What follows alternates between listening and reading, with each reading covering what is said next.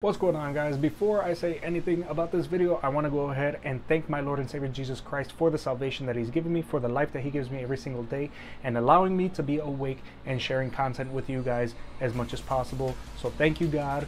He is the truth, the way, and the life, and there is no other way around it.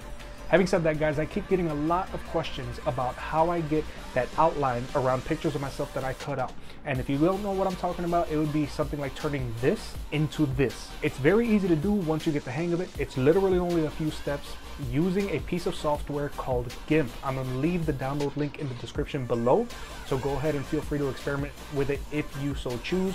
It is actually very similar to Photoshop if anybody has used Photoshop out there, except that it's free and it has pretty much all the features that anybody could ever want anyway. This is not going to be a video about comparing Gimp and Photoshop. I'm sure that they do have their differences, and I'm sure that professional photographers, if anyone, would know. I am not a professional photographer. I'm just trying to show you guys how to do one thing. So let's go ahead and get into it. So here we are in Gimp. This is already assuming that you have downloaded and installed software on your computer. Here we have a cool little picture of Zenyatta, a chibi Zenyatta, right? Chibi spelled C-H-I-B-I. They're like little cartoon character versions of whatever character it is that you're looking for. Now, this is how you get the cool outline effect. First thing you want to do, go over here to this right panel, right click it, and pick alpha to selection. Now you should see the dotted line effect go over the entire picture. That's exactly what you want. After you do that, you're going to go up here and you're going to say new layer. Everything in here is fine. You don't need to mess with any of it. Hit okay.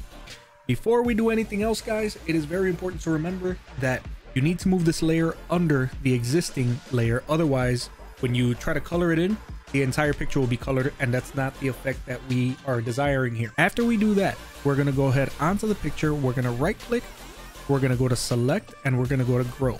Now this is going to be completely up to you.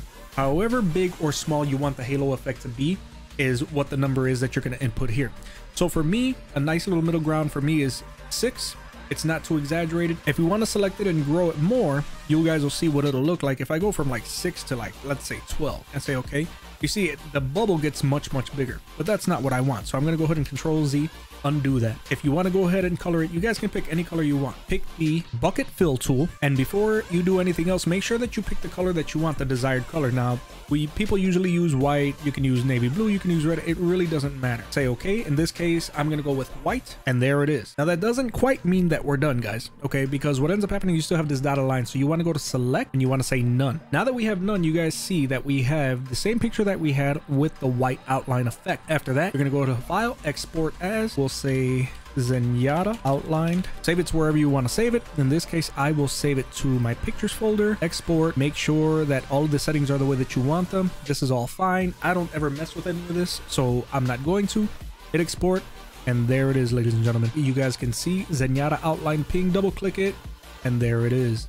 Now it does look kind of blurry, guys. That's only because this picture was low resolution. I only used it for the purposes of showing you guys how to do this, and that's literally it, guys. As I always tell you guys, be safe, be good, be blessed. I'll see you when I see you. Jesus is King, and always remember, tomorrow isn't promised to anybody. Peace. Have a good one, guys.